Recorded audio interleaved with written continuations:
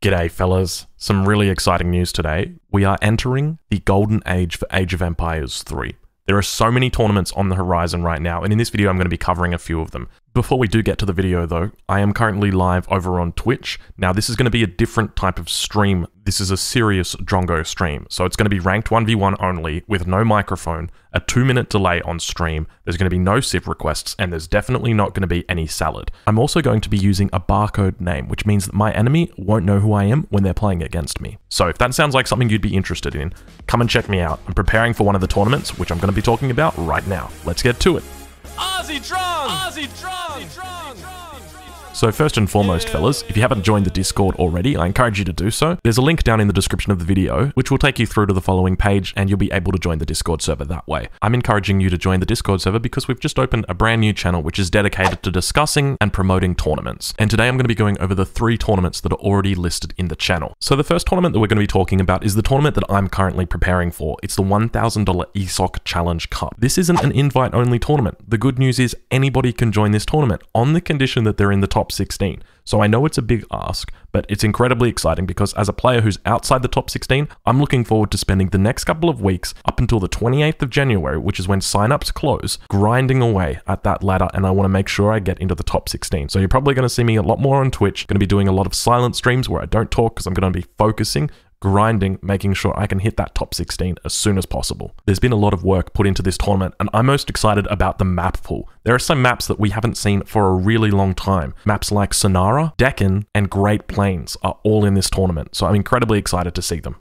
Now keep in mind this is an ESOC tournament, so in the event that you don't qualify, you can always be watching on the ESOC TV Twitch channel, and it does get uploaded to the ESOC TV YouTube channel after it's been live streamed on Twitch. And so for anybody who's looking at Age of Empires 3 and comparing it to the tournament that's ongoing currently in the Age of Empires 2 scene, keep in mind that even though this prize pool isn't as large as the $30,000 that Age of Empires 2 have got, this is a great starting point for Age of Empires 3, and I'm excited to see what the future holds for us, because if this is a successful tournament in regard to participation as well as viewership, then it means that sponsors might throw their hat in the ring and help us out a little bit. So the second tournament that I'm going to be talking about is the 3v3 Royal Clan Tournament. So if you've played any games online, there's a pretty good chance you've run into a Royal member. They're quite a large clan, and in their clan they've got members of every single level of experience. They've got top 10 players, top 100 players, top 1000 players in there. So there's lots of resources and lots of support that the Royal Clan has got to put this tournament together. So the tournament isn't exactly entering as a team of 3 people. You're going to be entering the tournament as an individual. So a team captain will draft you based on your civ preferences, your rating, and your experience in the game.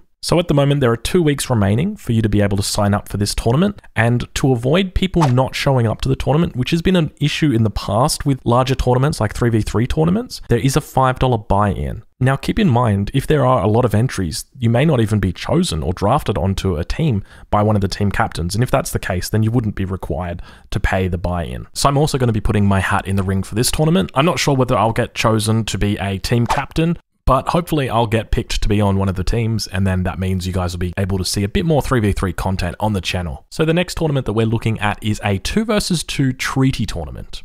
It begins on the 12th of February, and the signups finish just the day before, on the 11th of February. So with this tournament, you will need to bring a friend. You're not able to enter it by yourself, but if you don't have anybody to play with it, I'm sure you could come onto the Discord and ask in the chat, and you'll be able to find a friend or a partner that way. This tournament's got a total prize pool of $400, and there's a specific Discord server that you'll need to join if you want to take part in the tournament. And now, while it's not necessarily a tournament, there is a league that's also being put together for Treaty. So if you're interested in that, there's also a Discord server that you can join. You can find all of the links that I've discussed today on our Discord server under the Tournaments tab. And just a gentle reminder to everybody that these tournaments are not run by me or any members of my Discord staff. I'm just here getting the message out for them. So in the event that there are any incidents, please don't come to me saying, Drongo. It's important that you follow it up with the admin for the tournament. All right, fellas. Well, that's all that I've got to discuss in this video. I'm incredibly excited about the future of Age of Empires 3 Definitive Edition. And tomorrow, I'm going to be having an Ottoman strategy that's been taking over the top of the ladder for you guys. So stay tuned for that. Thank you for watching.